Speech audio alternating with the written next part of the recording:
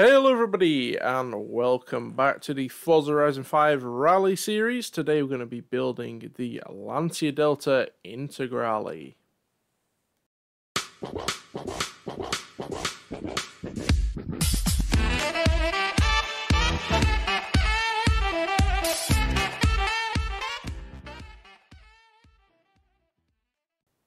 So every once in a while I like to build an actual rally car for our rally series. A lot of the vehicles that I build are trying to find what could be a unique, different rally car, something you might not think about.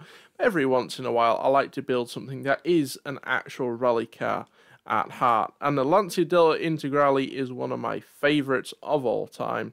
We've already taken the Lancia 037 down the rally course. It's sat in 20th place at the moment at a 218.035. So hopefully we can make it a little bit faster than that. Of course, that vehicle was rear-wheel drive. The Delta Integrale is all-wheel drive. So let's go ahead and build this thing up to S1 class. We're going to be keeping the all-wheel drive drivetrain. Now, we will have to go for an engine swap, probably.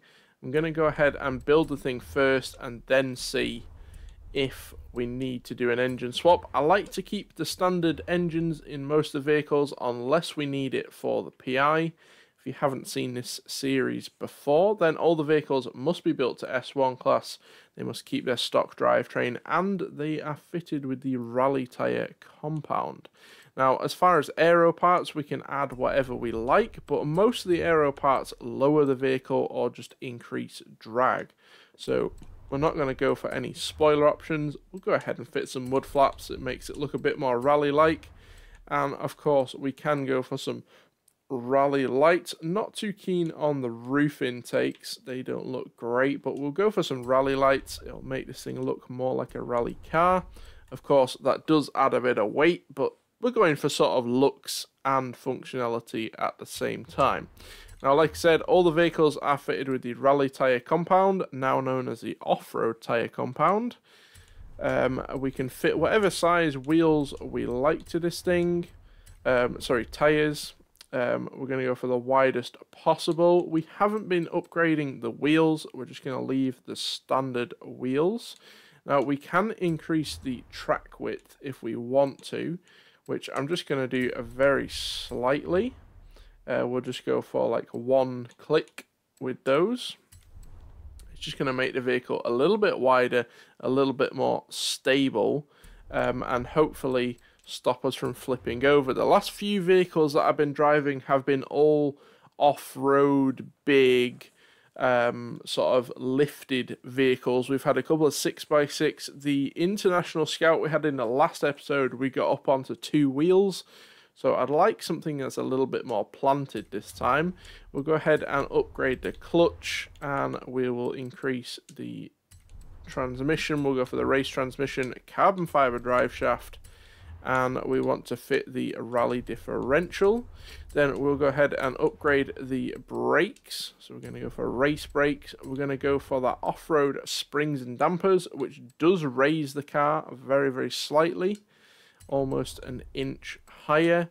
We're then going to go ahead and decrease the weight as much as possible. We're just over a ton in this thing, so that isn't bad. Then we're going to go ahead and fully upgrade the engine. Now, I don't know if we're going to be able to get this thing up to S1 class just through increasing the engine. I don't think so, but we'll give our best. We'll give it a try. We'll see what we can do.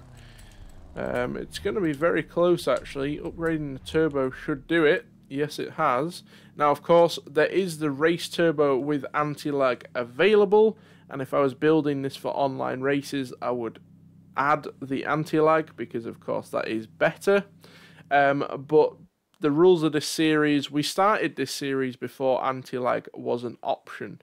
So it would be unfair to the previous vehicles to use the anti-lag. So we're just going to fit the race turbo, and then we'll go ahead and upgrade all the intercooler, the oil cooler, and, of course, the race flywheel. We're almost at 500 horsepower. We weigh just over a ton. and we've got about 450 foot-pound of torque. So this thing is fairly lightweight. It's going to have a reasonable amount of power, and the all-wheel drive means we'll be able to get that power to the ground. So there we go. There are statistics. I'm going to go ahead and tune the vehicle now, get this thing ready for off-road, and of course fit a cool racing livery. Right, our first run in the Martini Racing Lancia Delta Integrale. It gets off the line absolutely fantastically. The all-wheel drive, of course, will help that. Now, let's see how it deals with the bumps down the straight here. Gonna brake early for that corner there. It gets turned in absolutely fantastically. You can actually see the front wheels just gripping as we turn into the corner there, pulling the front end round, pointing that nose in the right direction. A little bit of a wiggle on the exit of the water splash there. Got to slow down early through there because most of the cars do get a little jump cutting across the grass slightly, but that's okay. This thing does feel slightly underpowered. We've got a little bit of a slide coming out of there on the grass. This is going to be more of a shakedown run, just to see how the Lancia gets down the course. A little bit bumpy through there. We could definitely have softened the suspension a little bit more, but it's not terrible. Coming into the hairpin now, it just rotates beautifully through there. A little bit of oversteer to get us through is perfect. No airtime on the jump. Now let's see how it copes up the hill here. It does feel slightly underpowered, as I said. It seems to get all of the power in the top end. Obviously this thing is turbocharged and supercharged, for those of you who don't know. So we've got the supercharger helping us with that low end grunt, and the turbo really kicking us in the guts in those high RPMs. Coming through the corner there, not too bad. A little bit of a slide. It just feels very, very smooth. It's very easily controlled. Coming through these corners, that little bit of oversteer just helps us get through there absolutely beautifully. But unlike the International, it's not oversteering massively. It's not sliding through the corners, and we cross the line with a very respectable time of 2 minutes 11.899, and that is going to put us just behind the Ford F450 Super Duty in a 14th place, and there's definitely some room for improvement there. I'd like to get this thing sort of just above the Velociraptor if possible, just behind the Subaru 22B. I think that would be a respectable lap time for the Delta. But let's see, we've got a couple more attempts to put down a good time. Okay, here we go again. We get off the line fantastically. It handles the tarmac section very, very well. Of course, it is quite low to the ground compared to some of the vehicles we have been driving in the previous few weeks. Now, coming into the first corner here, we were a little bit late on the brakes, I think, there. But that front wheel drive pulling us through the corner nicely. All-wheel drive in this vehicle is just fantastic. It's very, very smooth, the Delta. You just can drive this thing with one finger if you wanted to. Now remember to slow down for that corner. Obviously the jump there, when the wheels are in the air, they're not putting the braking force down to the ground. I'm going to leave it in fourth through there. We get a big slide which could take away a few tenths, but it did seem like the faster angle through there. Most of the vehicles get a slide on that corner anyway. Slowing it down, ready for the hairpin. Here we go, and knock it down to third for the hairpin. And that bias to the rear wheel drive does just give us enough slide to rotate perfectly through the corner.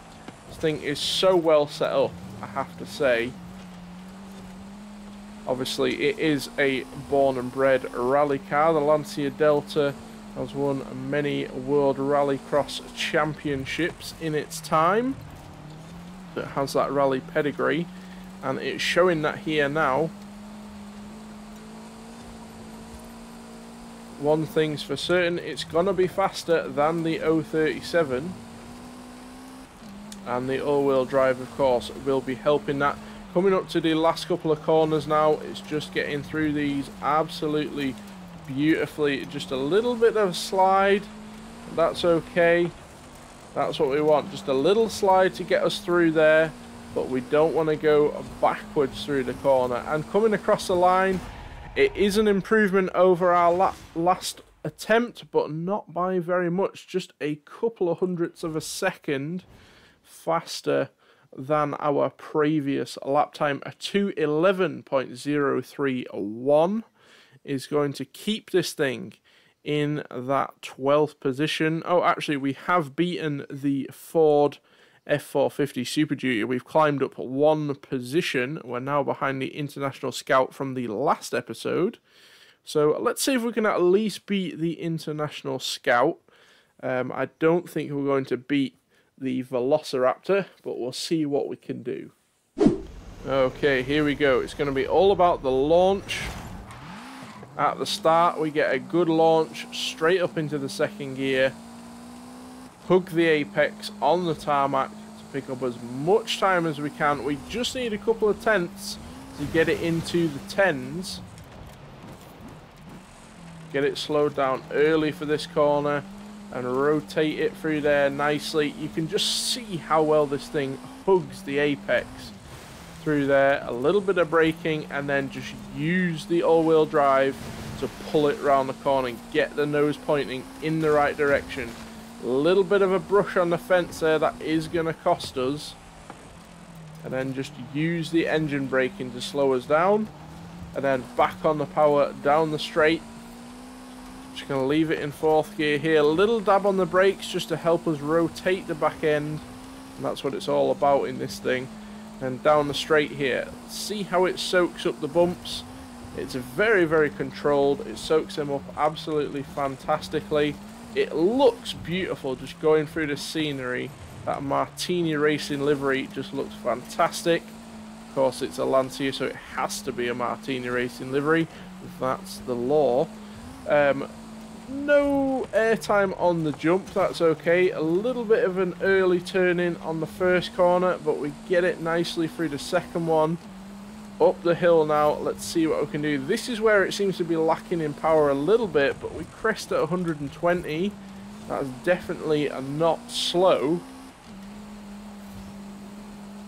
This section up the hill here is really where the Lancia is struggling slightly. We're going to knock it down into fourth to try and get that turbo spooled. That's going to help us through the last couple of corners. Bit of a slide through there. I had to have a dab on the brakes because we were sliding wide. Coming up to the final corner, I'm just going to coast through here and then on the power down the straight. Knock it up to fifth. Here we go. It's going to be our fastest lap time of the day.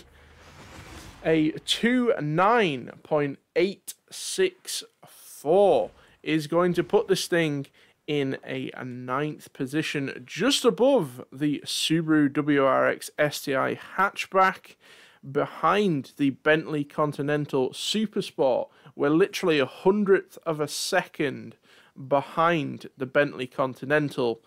So unfortunately not going to beat the Bentley, but a very, very impressive lap time from the Lancia Delta. Let's see how it racks up against some of our other leaderboard vehicles.